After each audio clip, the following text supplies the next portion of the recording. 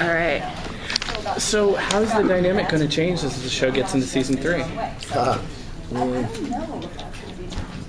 You know, what's made me so happy to be on the show. It's just that each year it seems to reboot itself again. And, you know, going into this third season now, the dynamic is completely changed. You know, by the end of the second season, you saw this kind of family growing, which, in a sense, kind of a Justice League Avengers type thing, where they're arguing as well as they have to, you know, save the day and solve these crimes and save these, to an extent, humanity. And it's just being that now that they have to run division, it's going to be psychologically more difficult for them. They're now practically living together in division as well, so it's going to cause a lot of conflict. There was already conflict at the end of the second season, but now they have to work together. And they're forced to. They're pretty much forced to by the president, who's given them all these partners. So it's going to make things more unique, and I think it's going to make it a little more personal as well. I think there will be a lot more intimate scenes, and I don't necessarily mean sexual, but intimate as in getting into the characters more and seeing how their relationships, how they can actually connect under these types of circumstances. Can you tell us something about? I think you're going. The characters are going to China for some reason. What's going on there? I don't know how you know that, but I learned about that I think 2 days ago. First episode.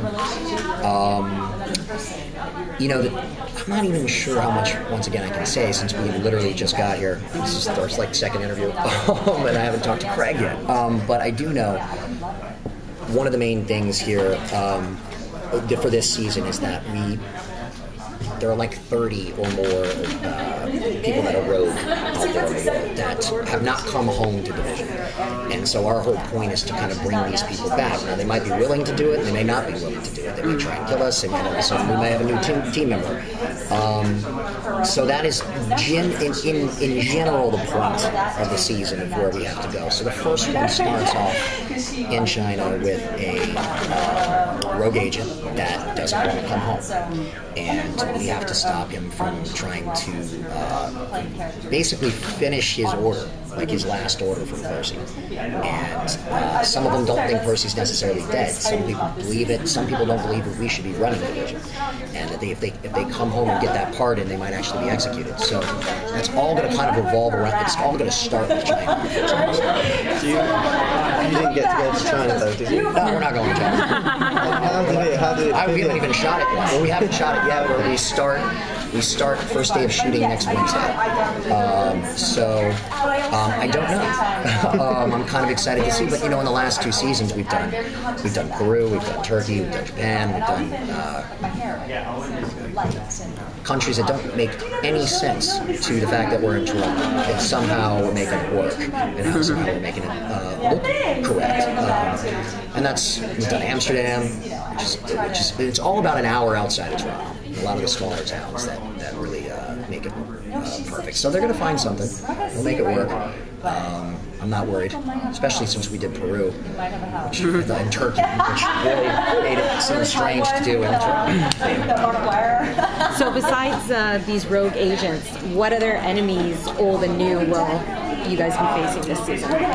Well, I mean, Amanda is still lurking, and with Ari, of course. And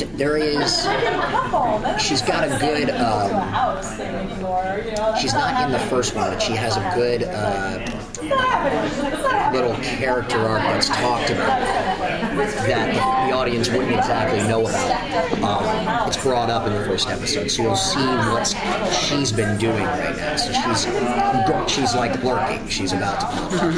You have these rogue agents, which I mean is a wonderful casting idea. I mean, this brings a lot of guys and girls that can come in on this, young and old, and whatever, varied, that can come in there and bring kind of a presence. And that first guy, I'm thrilled. I didn't know. I'm thrilled to find out who's playing him because it's a great character. So we're going to see more bad guys than normal.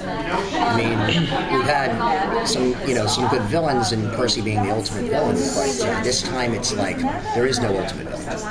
There is Amanda and there is Ari, but they're kind of doing their own thing. So there's going to be a lot of extra characters, and for us going into a season 3, that's more exciting. It also brings in new people all the time. It just kind of keeps the story fresh.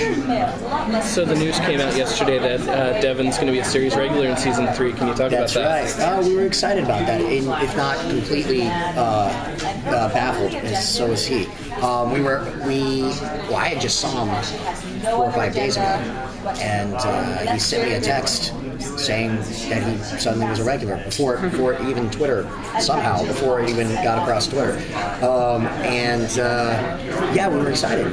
It's Owen's a very integral part of the show, and has is a different. There's no one else like him, that character, and you can go so many places with it. It's going to be a perfect help for this team, for Team Nikita, as they like to call it. We had added Noah at the end of the year for the character of Ryan, so now we have quite a group. But he has no clue what he's doing. I'm not quite sure if everyone else does yet, because he's not in the first episode, because this just happened. So we have to find out when Melinda is going to be in that next one, when Devin is going to be in that next one. All we know right now is, which is smart, because it's a good build. Right now it's the current team, and then it's going to start extending with the other characters. So that'll be also fun for the fans to watch and kind of tune in and see who's popping up in the next one. Do you have a particular storyline that you would like to see Michael in for season 3? Explore. Well, I know what's going down. I asked, and it's insane, and it's awesome, and that's all I'm going to say. But there can't even be any ends. But one of the things that I wanted to see, having the conversation with Greg, was to see Michael go through some more